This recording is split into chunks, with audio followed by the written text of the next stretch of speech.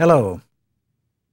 In our last lecture, we traced the ways in which Africa, specifically West and West Central Africa, became critically important in the making of the Atlantic world, the Atlantic system, mainly through the mechanism of the Atlantic slave trade. In this lecture, we want to bring our focus back to Africa itself, look at the way the slave trade worked on its African side, and consider what the long-term impact of the Atlantic slave trade may have been on the continent.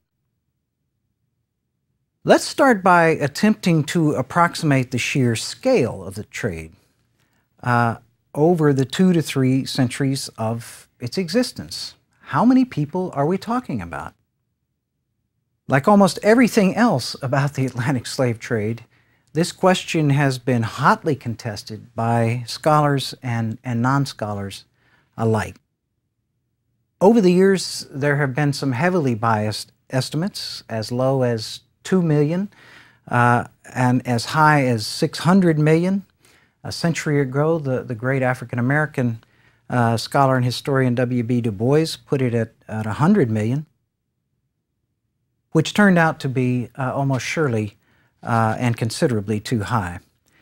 We might start with Philip Curtin's 1969 study, which at the time it was undertaken was the most meticulous to that point. Curtin suggested a figure of about 9 million Africans landed in the New World. This takes us slightly away from our focus this time and back to the overview, but it is worth considering that something like half of the total went to the islands of the Caribbean.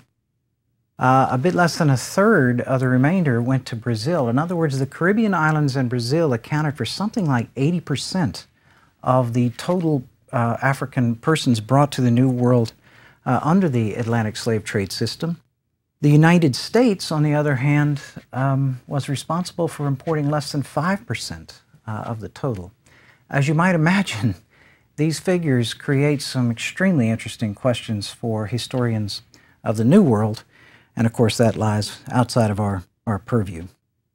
Now, Curtin was attacked in his calculation of these numbers by scholars like J.E. Inikuri and Walter Rodney, who concluded that the total number was probably at least 50% higher, perhaps 15 million persons. The most comprehensive study yet, which is represented by a database actually released in CD form from Harvard, led by the team of scholars directed by David Eltis and released in 1999, suggests the figure of around 11 million. It seems reasonable to estimate a total, therefore, of perhaps 10 to 15 million persons, most of them aged 15 to 35 years in the prime of their physical productivity, and overall and in the long run at something like a 2-to-1 male to female ratio. The peak century, the slave trade, of course, varied from year to year, decade to decade in its intensity. The peak century was the 18th century, the 1700s, the same century as the European Enlightenment. History does not always run in the same direction. Now, the numbers I've been talking about above do not include those who perished on the hard Middle Passage. This, again, varied from place to place and over time, but seems to have been in the 10 to 20% range. Nor does it include those who were killed, injured, who died in the process of obtaining slaves and getting them to West African ports. Some have suggested what you might refer to as a kind of multiplier effect, in other words, from the kinds of numbers I've been talking about, as high as 5 to 1. That is, total casualties required, in a sense, to produce the one enslaved person actually transported and relocated. If it is 5 to 1, that obviously multiplies it many times over. Even if it were 1 to 1, that would clearly double the number of victims. It's clear then that Africa lost tens of millions of people in the operation of the Atlantic slave trade, although it is also true that this was over a fairly long period of time, again, 2.5 centuries, 3 centuries at the longest, and over a fairly large area. Now, before we look at how slaves were obtained, let's consider a related question. Was slavery something brought from the outside, something previously unknown in Africa? The short answer to that is no. But I hasten to add that we should not assume that, quote, slavery in Africa necessarily meant the same thing as the chattel slavery which became the norm and with which we are familiar in the American cases. There was in fact a wide range in African societies of what we might call unfree labor, a sort of halfway point. Some scholars have begun to use the term limbri, which of course has the same root as limbo. You're in a sort of in-between status between what we might consider free versus slave.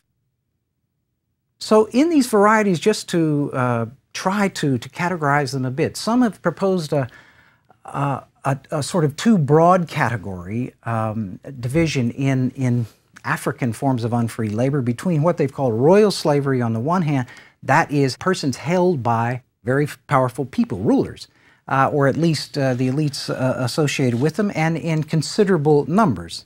On the other hand, an opposing category which might be called domestic slavery, that is essentially on a much smaller scale and involving essentially a single household or family holding, as it were, a person in this status of limbri.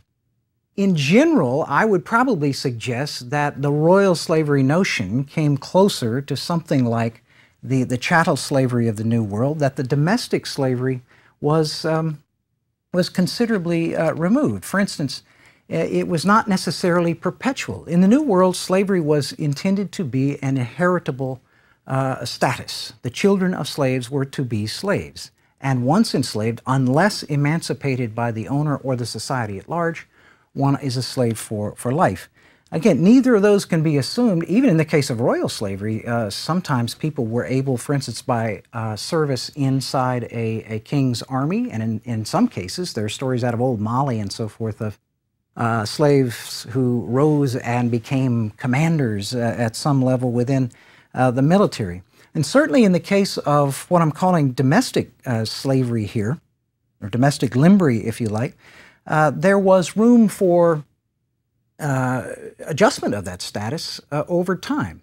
For instance, a male who possesses a person, receiving it through perhaps payment of a debt, receiving her, excuse me, I'm referring here to a female, it was not at all unusual that that woman would be absorbed, as it were, into the family as an additional part of a polygynous household, another wife. And that in time, the children of the owner and the slave would in fact be absorbed into the lineage as more or less full members of it. Nonetheless, I don't want to minimize the possibilities and the fact of a range of unfree labor, and at its extreme, it probably did include versions that would have resembled the chattel slavery of the Americas. So, how did individual Africans then come to suffer the horrid fate of becoming a victim of the African slave trade?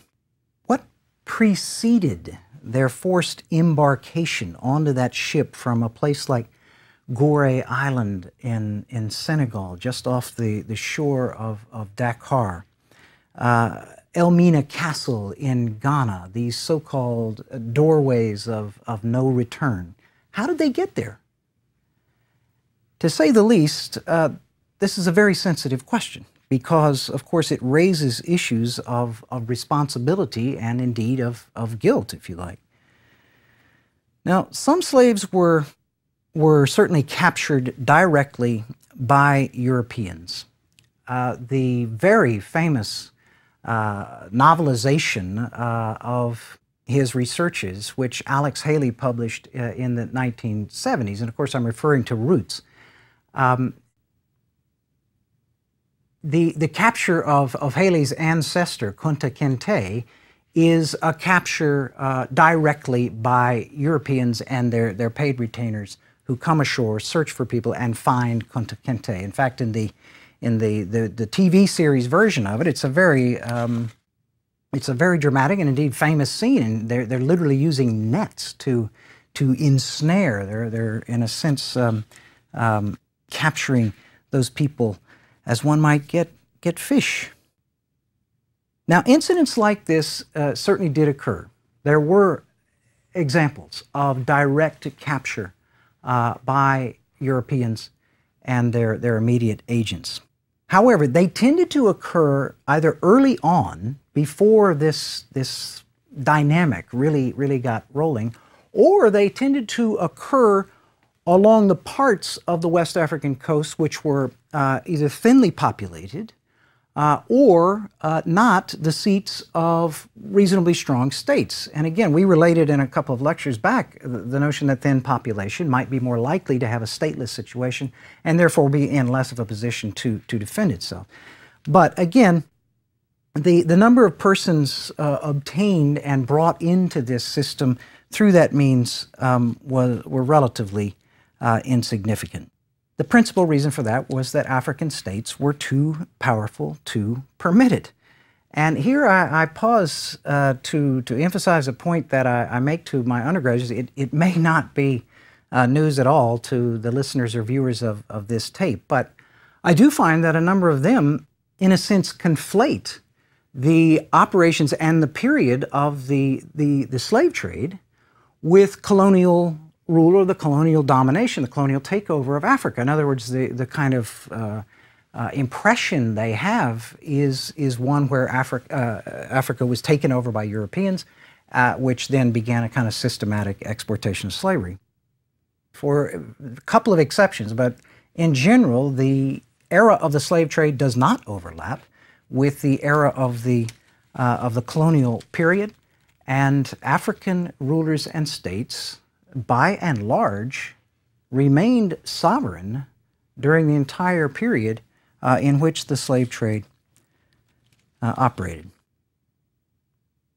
So the great majority of persons brought onto these ships were purchased by European slave traders from powerful African traders, most of whom were connected with political rulers, kings or chiefs. This, however, simply raises, of course, an additional question of how these brokers at the coast assembled their supplies of tradable slaves. Now, they may not at all have obtained them directly. I'm talking about the coastal entrepôts and the rulers and traders operating the trade there and making the final sale to the European slave ship. They may not have done that directly. In fact, a given enslaved person may have been sold and resold in several different steps from a home or a place of origin deep in the interior until reaching the coast.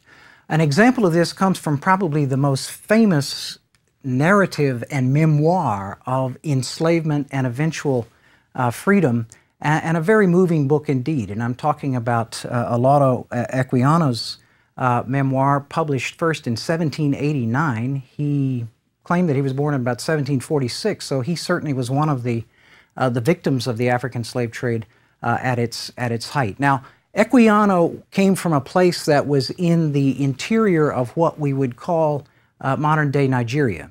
He was part of the Igbo ethnic group which is the dominant people of southeastern Nigeria. In Equiano's case, he was kidnapped, though not by Europeans, and I'll just read the last sentence of his second chapter of his book. Thus I continued to travel, sometimes by land, sometimes by water, through different countries and various nations, till at the end of 6 or 7 months after I had been kidnapped, I arrived at the sea coast. And there were a number of transactions involving him, which eventually led domino style to the final fate. Now, in some cases, the persons who wound up being victimized in this traffic were criminals, they were debtors, they were political undesirables, dissidents or opponents of a ruler, perhaps. In this case, in a sense, people were being deported, if you like, rather than just exported. And again, sometimes this creates a kind of warping of norms, and I suppose this prefigures the end of this lecture when I talk about the long-range effects. Again, to go to Haley's very popular novelization of his lineage coming out of Africa and, of course, to the Americas, there's a passage in the early portion where he says that people began to wonder why, when the European slave ships were anchored in the harbor for weeks at a time, that there seemed to be more in the way of court cases for serious offenses, that there seemed to be a greater likelihood that mild criticism of the king or authority would result in imprisonment, etc. And of course, he's suggesting that these persons were, in fact, going to wind up on that ship. But there's no question that the great majority of persons who went through those doorways of no return were the products of conflicts of various intensity, of wars, battles, raids, kidnappings. These usually occurred between persons of different ethnic groups, or at the very least, different political units. So, in a sense, what the African slave trade did was to create an alternative fate for a person who might have been convicted of a serious crime earlier and might have faced corporal punishment, let's say, or indeed ostracism, exile, being thrown out, in essence, of the society, or a captive who might have been incorporated into royal slavery, as I've called it, or on a smaller scale, distributed into a so-called domestic slavery. Now there's an additional possibility. There's an alternative fate for such persons, and that fate, of course, is to wind up on a slave ship. A comment here, a personal comment, and I think I should make it clear that that's what it is. I have encountered more than once Europeans or white Americans who seem to take satisfaction from the fact that most Africans brought involuntarily to the Americas were sold by Africans along the West African coast. And the implication to them is that this somehow shifts the blame, as it were, from European onto African shoulders. Now, for my money, there's plenty of responsibility, guilt, if you want to put it that way, to go around. Though I would note in passing that the demand which ultimately drove the system came from Europeans, and I would note that it was not Europeans who were its victims. Now, for a more substantive point, the notion that Africans sold their own people assumes that African sellers, that Africans generally, thought of themselves primarily as Africans. But surely they did not. They thought of themselves primarily or first as Ashanti or Yoruba or Congo. A shared identity of Africanness. It certainly begins to emerge, but it takes a long time to crystallize. a notion of Pan-Africanist identity, etc. This should not surprise us.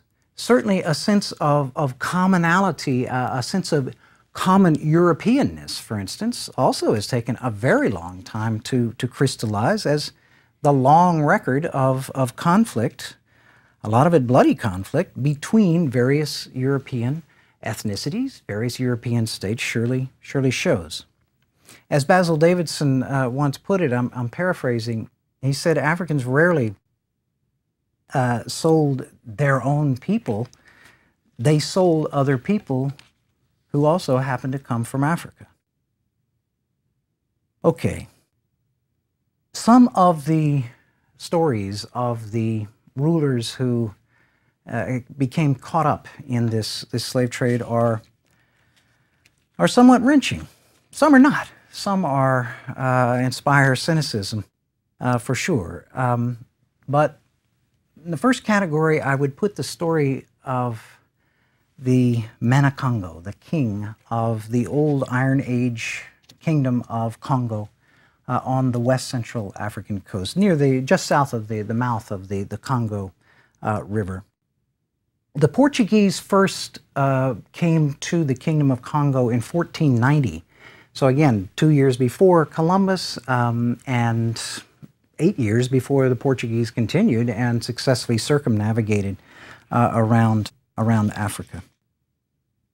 Nzinga Mbemba became the Manicongo, the king, in about 1506 or 1507. And his story is it's a sad one. It's a tragic one. At first, Nzinga Mbemba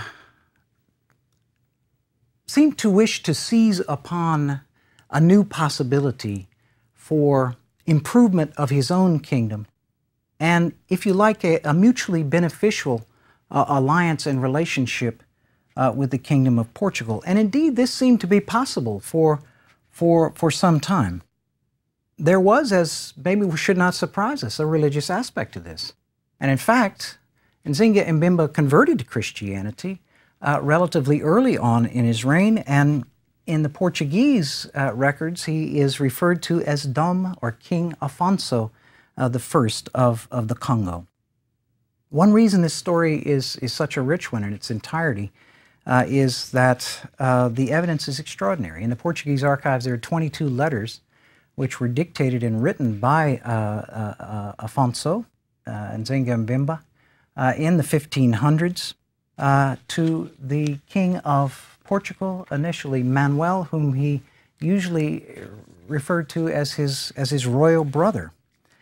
It's clear that he wanted some of the technical advantages, if you like. He was particularly interested, understandably, in ships and shipbuilding, and was hoping that he could get a hold of that. He's had an interest. He was an engaging mind. He had an interest in Western styles of medicine, and as we've already seen, he certainly had an interest in Christianity. The Portuguese had an interest in a civilizing mission, and I don't say that cynically, at least at first. But increasingly, they also had an interest in slaves.